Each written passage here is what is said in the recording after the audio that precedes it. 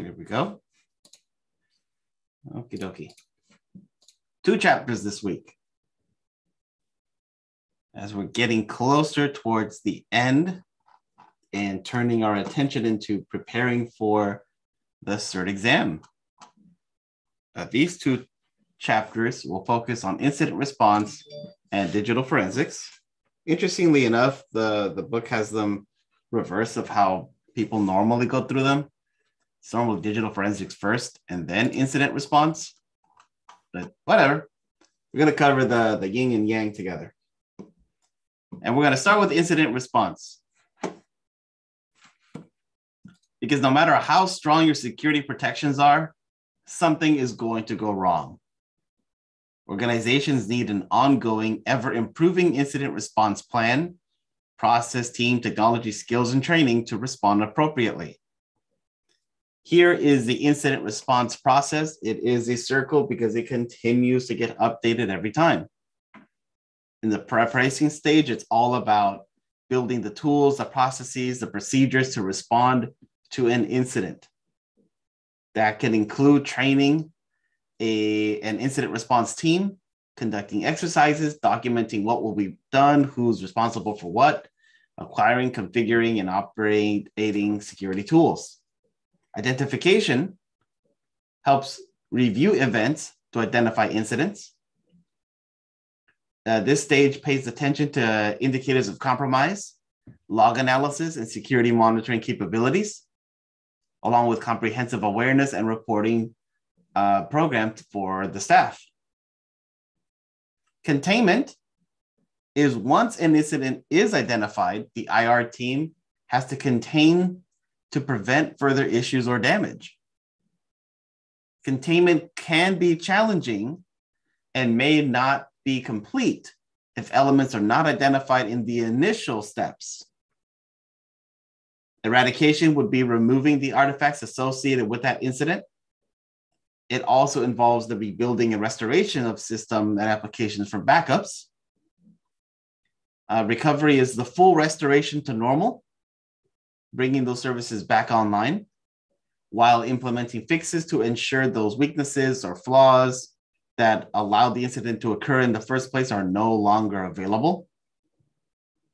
And then lessons learned finishes the cycle by ensuring that the organization improves and doesn't make the same mistakes again. And any lessons learned are used to inform the preparation process, and the cycle repeats.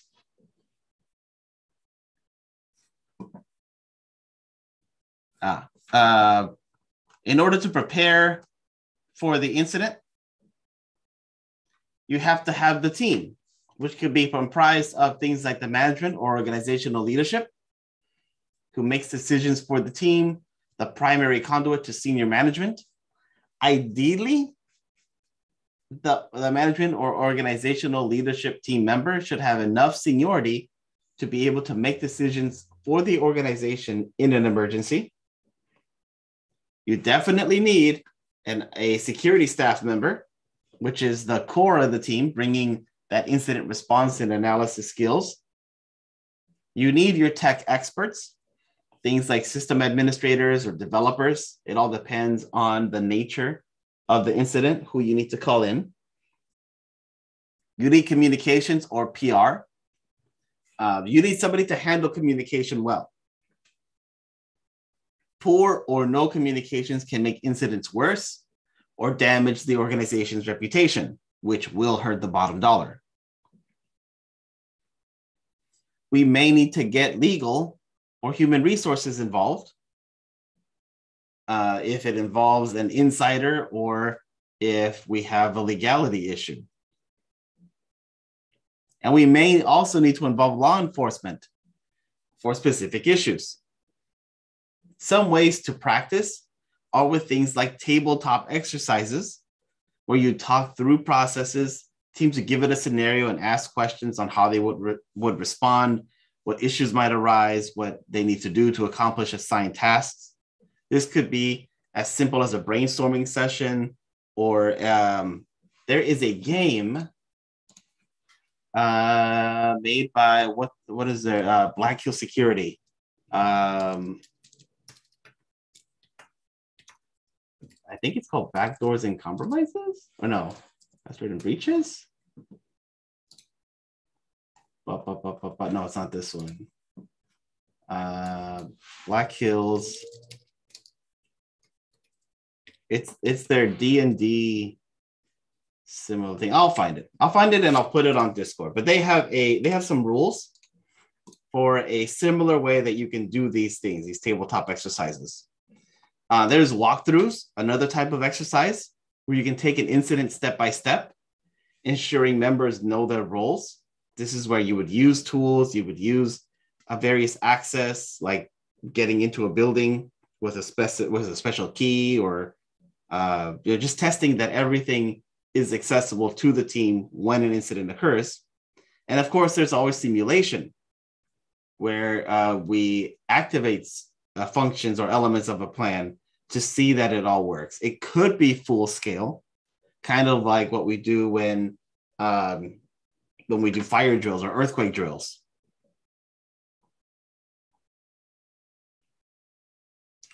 Your IR plan should have sub-plans within them to handle various stages, and everything, of course, should be regularly reviewed and tested.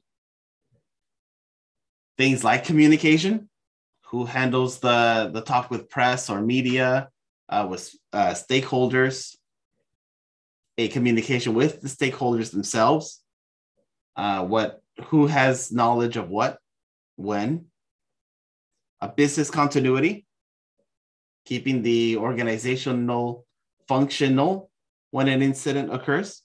There's the disaster recovery, the restoration or continuation of services despite a disaster, and the continuity of operation planning.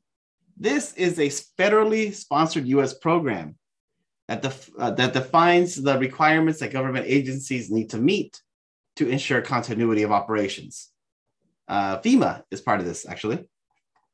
So all of this needs to be written down in policy. That way, everybody knows it must be followed. There needs to be organizational policy.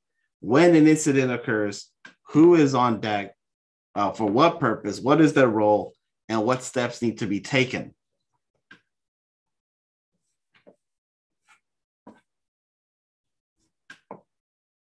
I found this a while ago and found it great to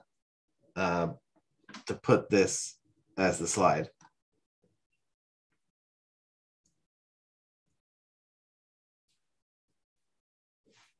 Just as a reminder that, yes, as defenders, we have to make tactics. We have to live by standards and frameworks. We have to know our systems. And for the attacker, they just have to be right once.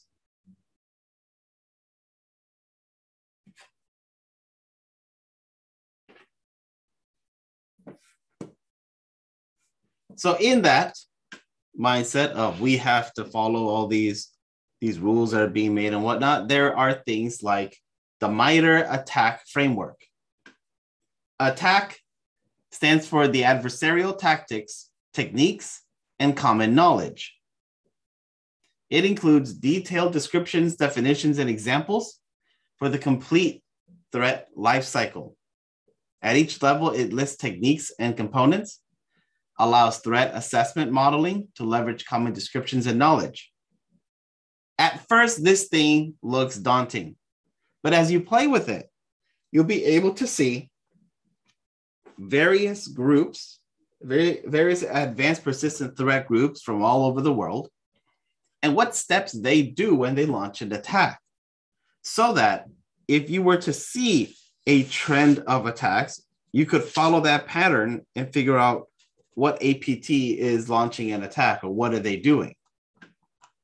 It's pretty cool once you have an understanding on how to use it. But I completely get that at first glance, this thing looks scary.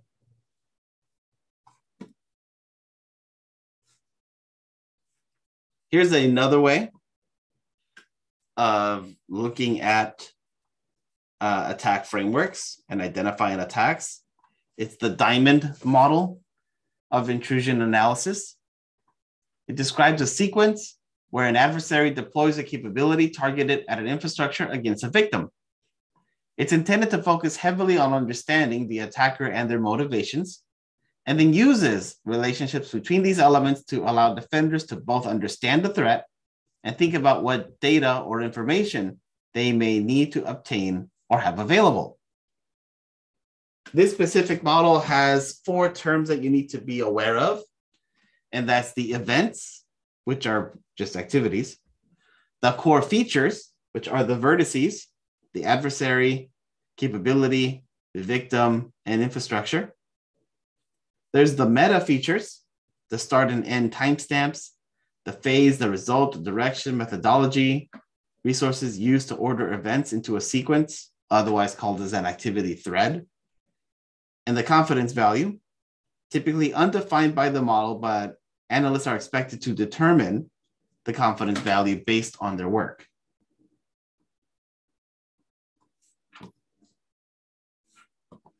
The cyber kill chain is a third attack framework that you should be familiar with.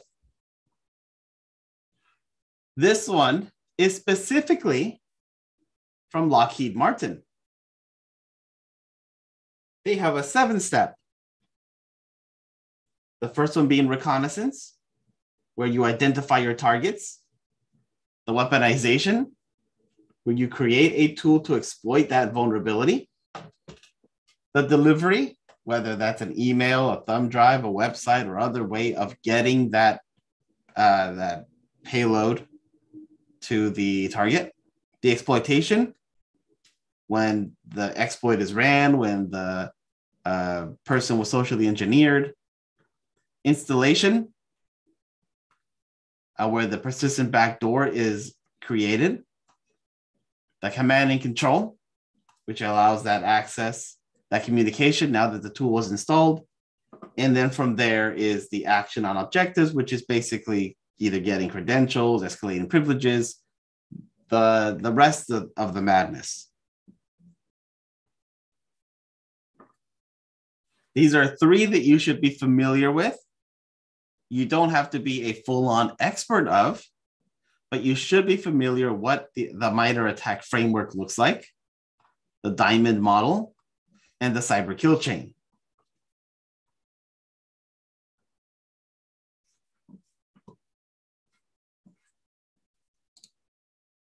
Switching gears into a very useful tool family, the Security Information and Event Management System, otherwise known as a SIEM.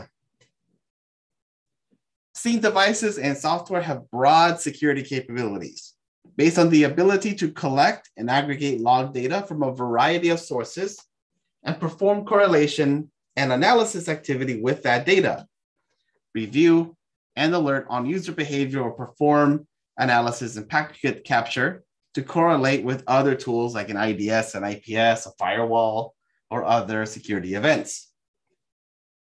They give you alerting, reporting, and response capabilities.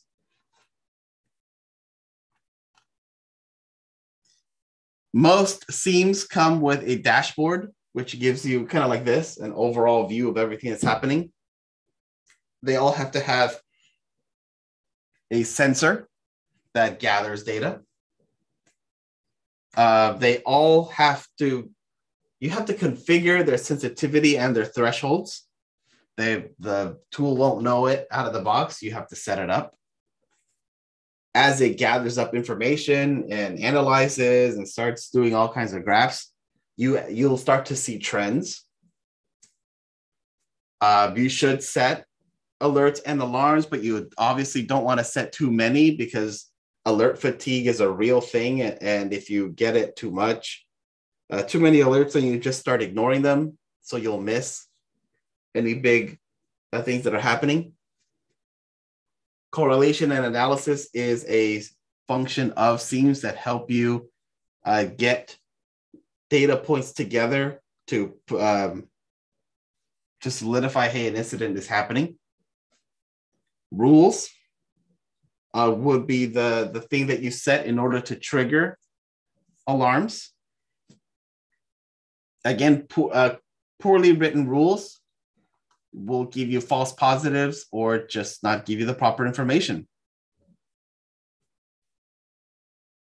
These tools take in log files, and the more universal it can take log files, the better, with Splunk being one of the best.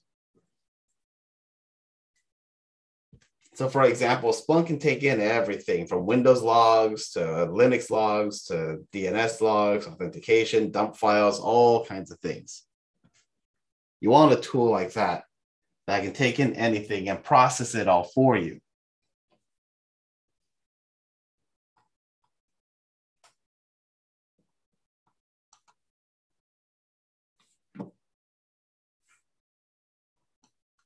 Because there's a lot of log files to look at,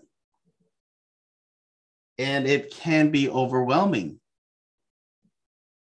especially when we're talking different operating systems, different services, open source or commercial.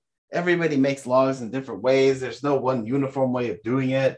So using tools like Splunk will make your life so much easier when dealing with events.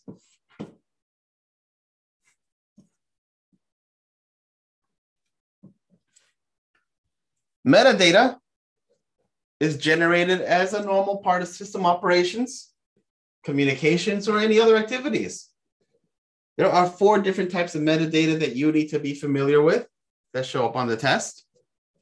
Things like email metadata, which is like the header that has the sender, the recipient, the date and time, attachments, what systems the email traveled to, any header markups. There is the mobile metadata, things like call logs, texts, GPS location, cell tower information. There is web metadata, which are like meta tags, headers, cookies, any search engine optimization, website functionality, and file. When the file was created, how it was created, if and when modified, who modified it, GPS, and so on. This EXIF tool is one used to output such metadata information from pictures.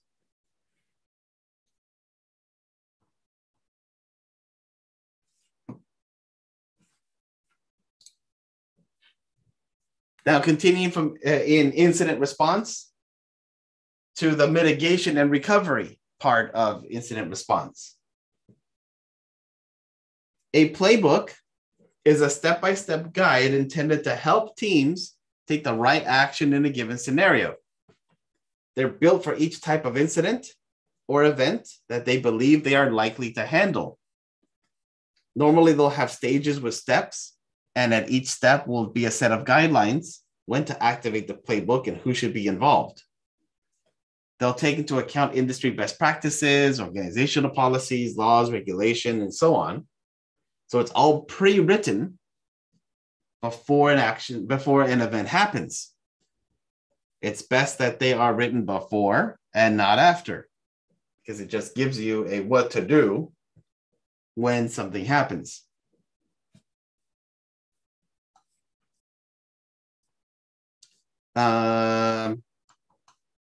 Wait, what was that picture for? Oh, still mitigation recovery. Okay.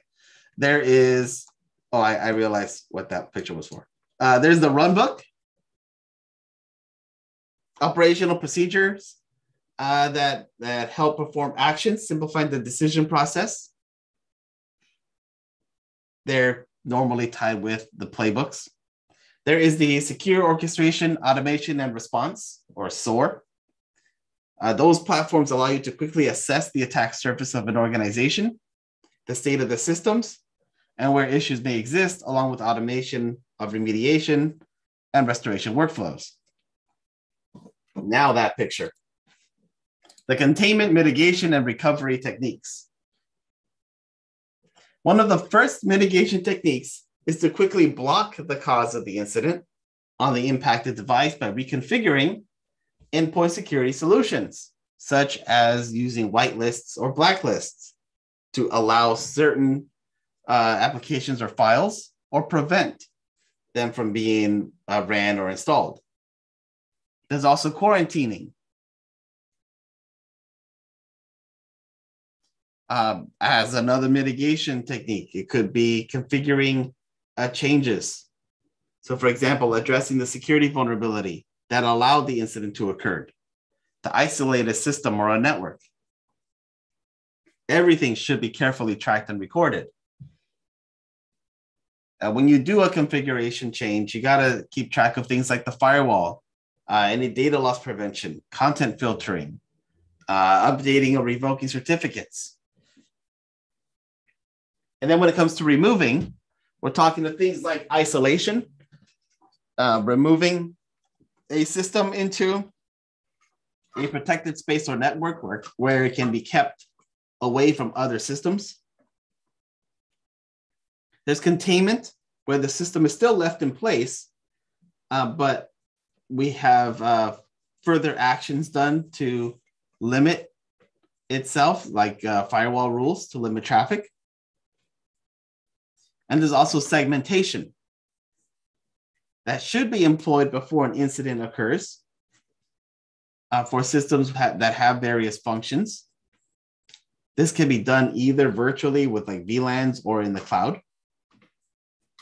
That way, when an incident occurs, it's only a small segment of the network that's affected and not the entire.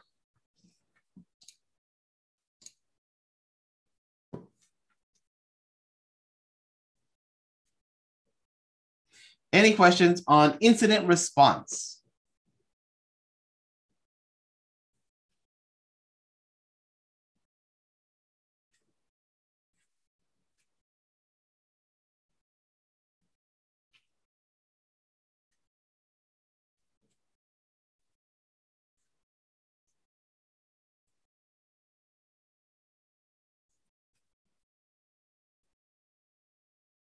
Okay, seeing none, we'll move on to digital forensics.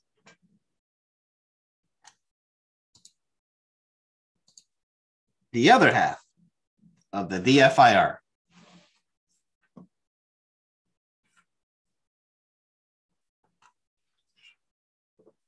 Organizations use digital forensic techniques for tasks from responding to legal cases to conducting internal investigations and supporting the incident response process.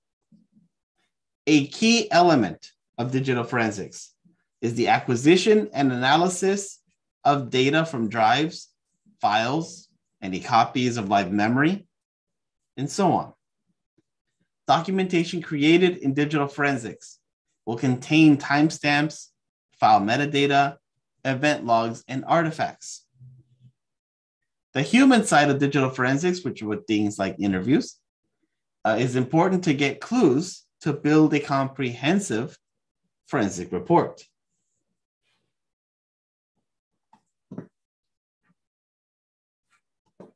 Digital forensics starts when litigation is pending or is anticipated to happen.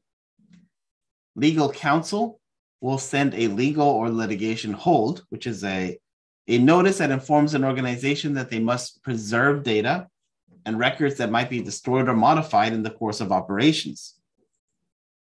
So any backups, paper documents, or electronic files must be preserved. Legal holds are the first part of an electronic discovery or e-discovery process. Discovery process can also use the Freedom of Information Act requests to obtain information. This picture shows you the 9 stages to describe the discovery process. There's the information governance, which assesses what data exists before the fact, allowing scoping and control of what data needs to be provided.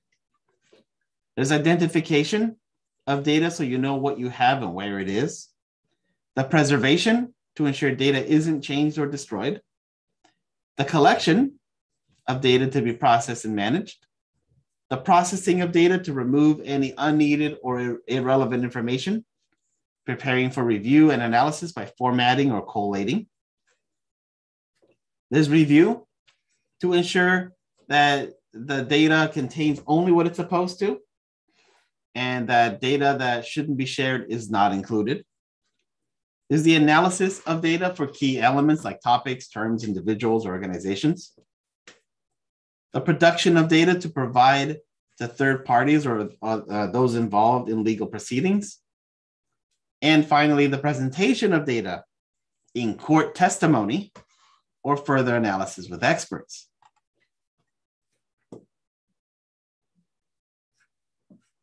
So you see, digital forensics has a different tone. Whereas incident response, we are, as the term says, we're responding to something that happened. With digital forensics, we have our eye on the court system, on the eye of everything we do will be scrutinized and presented in a court of law.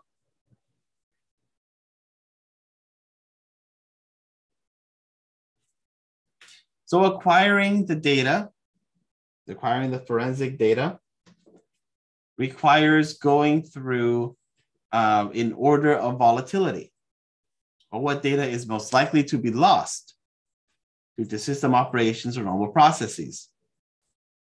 Security Plus expects you to be familiar with these 7 in this order.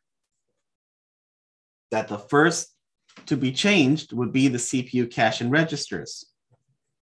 Then would be things like the routing table, the ARP cache, process table kernel statistics. Then would be RAM.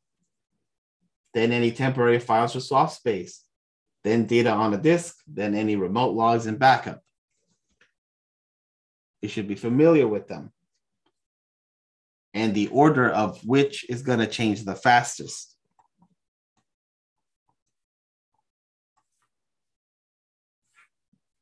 It is important for a case that a chain of custody is maintained and tracked anytime any evidence is assessed, transferred, or handled. Evidence in court is legally admissible if it's offered to prove the facts of a case and doesn't violate the law. Criteria such as relevance and reliability, whether the evidence was obtained legally, and whether the evidence is authentic are all applied. The admissibility for digital forensics requires that data be intact and unaltered before and during the forensic process. Analysts must be able to demonstrate that they have the appropriate skills, used appropriate tools and techniques. They documented their actions in a reliable and testable manner. Very much a scientific process of if an analyst found a picture file on a file, then another expert should be able to follow the exact same steps to find the same picture. When it comes to cloud forensics, because we can't ignore the cloud, organizations have to ensure that they work closely with their cloud providers to preserve and produce any data that's necessary for a case, like the right to audit clauses that should be part of a contract between a cloud service and an organization. This will allow a direct ability to audit the cloud provider or use a third party to do so. There are regulatory and jurisdictions that have to be kept in mind. Regulations vary depending on where the cloud service provider operates and where its headquarters. The law that covers data, services, or infrastructure may not be the laws that you have locally, regionally, or in the country. So we have to think about jurisdictional concerns. There's also data breach notification laws that vary depending where on planet Earth the data breach occurred. Acquiring forensic data from cloud providers is unlikely. Forensics data from the service itself is rarely handed over to customers. Organizations use cloud services must have a plan to handle potential incidents and investigations that don't rely on direct forensic technique. Some tools that you should be familiar with that show up on the test are things like DD, the Linux CLI tool, FTK Imager, WinHex, memdump, and volatility.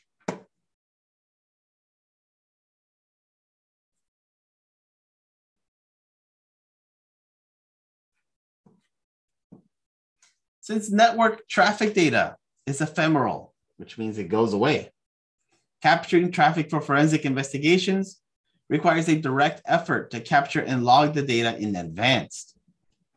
If network traffic isn't actively logged, firewall, IDS, IPS, email server, authentication logs could all be lost.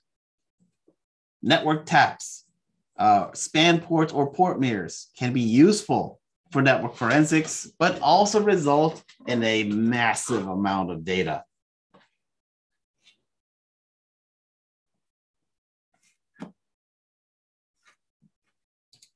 Let's also not forget that virtual machines have logs. Virtual machines are actively used and should also be kept in mind, along with containers that all require planning ahead of time and having the right tools to get the information out of containers and VMs for an investigation. And no matter where you get your data from, all data should be hashed. All data should be validated that any copies are all identical to the first.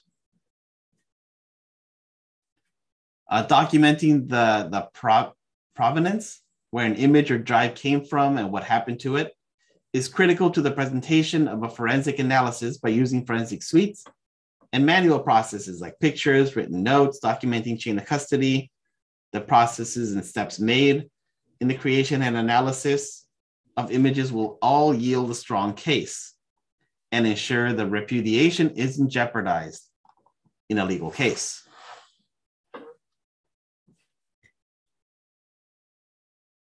So again, where incident response is we notice a breach is underway, so we got to react to it. Digital forensics has to think much more methodically. It has to have all its processes in place and follow the letter of the law so that if the drive or the evidence has to go to court, it's not thrown out because it was captured in an illegal manner.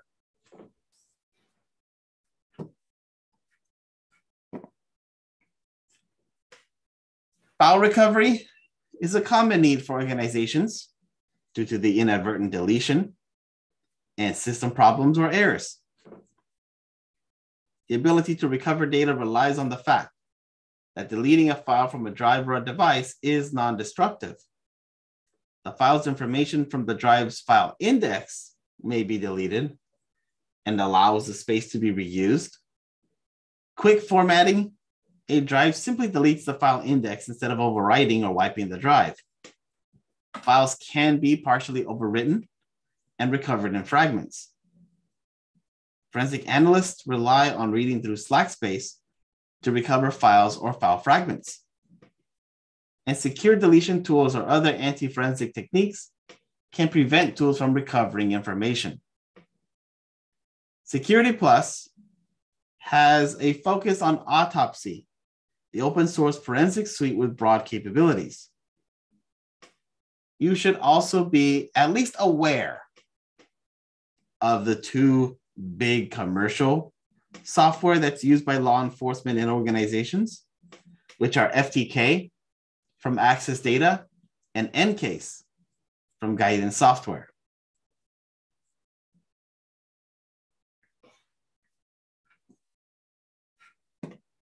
A quick view of reporting. Digital forensic reports need to be useful and contain relevant information without delving into every technical nuance and detail that the analyst may have found during the investigation.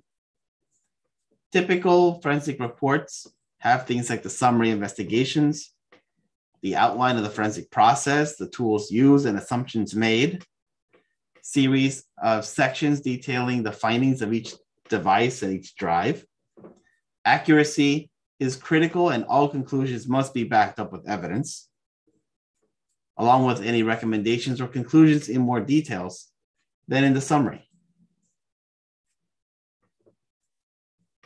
Let's also not forget that digital forensics plays a role in strategic intelligence and counterintelligence efforts, such as analyzing adversarial actions and technology to include in behaviors of APT tools, the advanced persistent threat tools and processes, or intelligence operations when systems are recovered or acquired.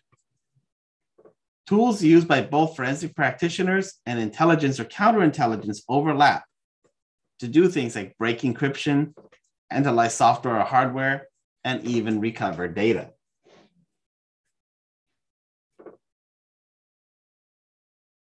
Security Plus does not dive further than that into the realm of incident response and digital forensics. It does expect you to be familiar with it, familiar with the topics that we covered, familiar with the tools mentioned. You will see those kinds of things on the test, but they don't expect you to be a forensics expert.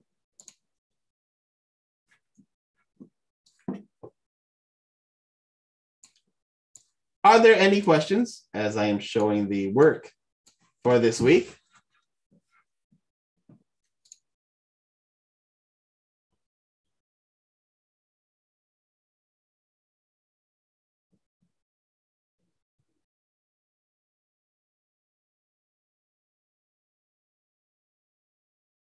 Well, seeing no questions, this is the work of the week. Completing a minimum of 3 Try-Hack Me rooms that deal with things like digital forensics. Here, I have a picture of me searching in Try-Hack Me for autopsy, and there's 2 of 3 rooms that you could use to get through and add as your submission for this work. So if you can find the 3rd room that deals with forensics, that would be all 3. If you also find 3 rooms that deal with incident response, that works too. You can mix and match however you want, but it's a minimum of 3 Try-Hack Me rooms that deal with either forensics or incident response or both.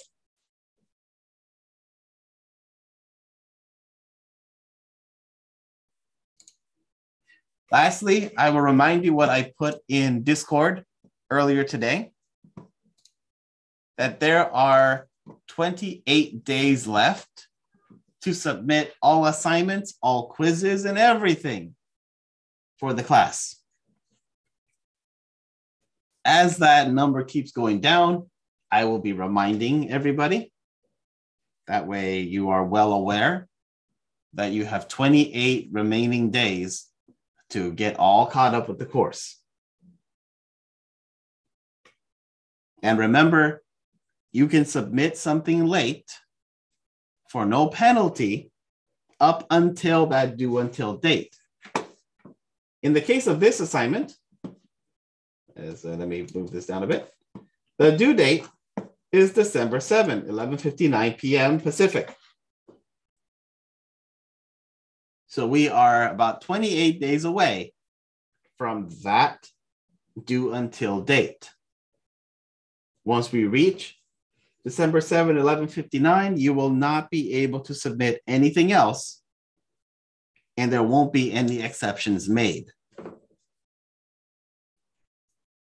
This is why I will continue to ping everyone on our Discord server and remind of the dwindling amount of time, because this grace period will be ending soon.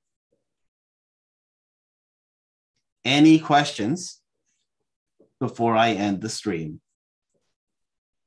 Quick question. Yes. The practice exam that we have on Canvas for credit, is that going to be available to us after December 7th so if you want for the exam?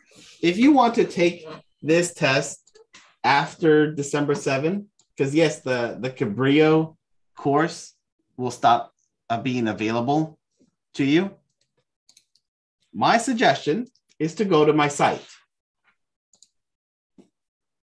And under free courses, you will see uh, this exact course, just enroll under the free enrollment, and you'll see a carbon copy of the class. I actually use the free enrollment site to create this course.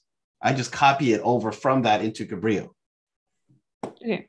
So yes, once December 7th hits, this entire course will no longer be accessible at Cabrillo's site, but you can always access any and all of my courses from my page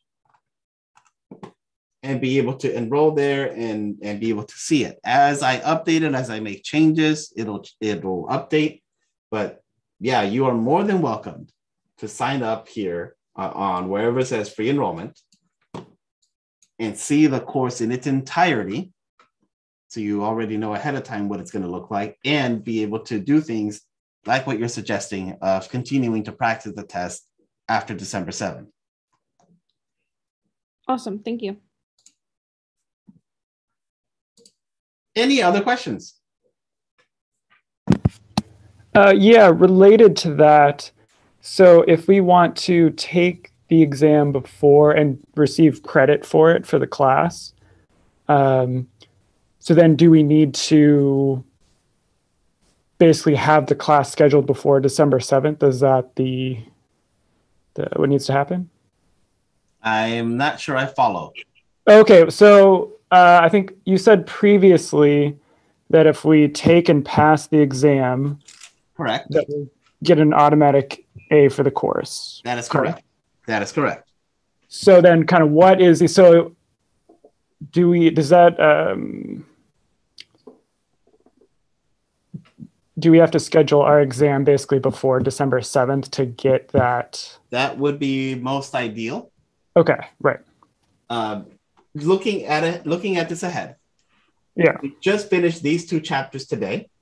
Right. Next week, we're going to do these 2 chapters. Yeah. And we will complete the entire content. Mm-hmm.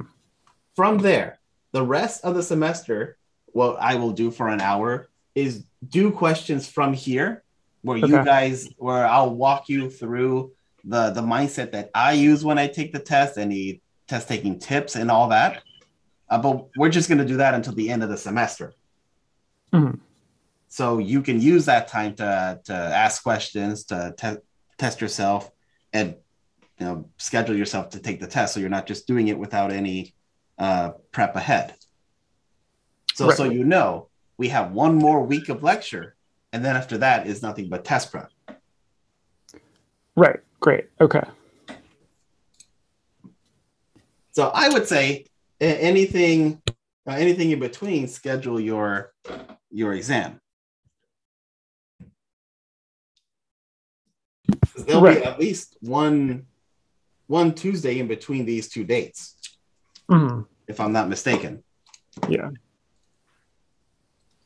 And do you have a suggestion for either in person or online for taking the test? That is your preference. I've done it both ways. I have gone in person to do them. And during the pandemic, I did the Pen Test Plus. What I would say is if you want to do it at home, be ready to install spyware. Right. And be okay with that and having 2 cameras looking at you the whole time. Right. If you go down that road, the way that I did it was I used my laptop and my phone because they wanted pictures of the room that I was doing it in and a picture of me. And then as soon as the test was done, I reinstalled the OS on the laptop. Yeah, right. Okay. I just started cleaning. If you want to go down that road of doing it from home, Pearson View Centers are open again. So if you don't want to deal with that, you would drive up to the nearest Pearson View Center and take the test. Okay, great. Thank you. Either way, it's not how you take the test. It's do you pass it? And it doesn't matter what score you get. As long as you passed, that's all that anybody cares. It's not like high school where what's your GPA? You passed. That's all we care. Okay, great. Yeah. So looking at the calendar, we actually have 2 Tuesdays between the day that we do these two and December 7th. So on those 2 upcoming Tuesdays, I'm just going to go through these Security Plus questions and we'll answer them together, as many as we can in the time that we have.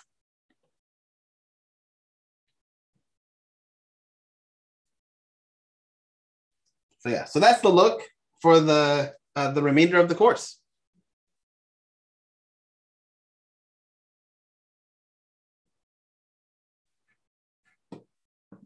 Good questions.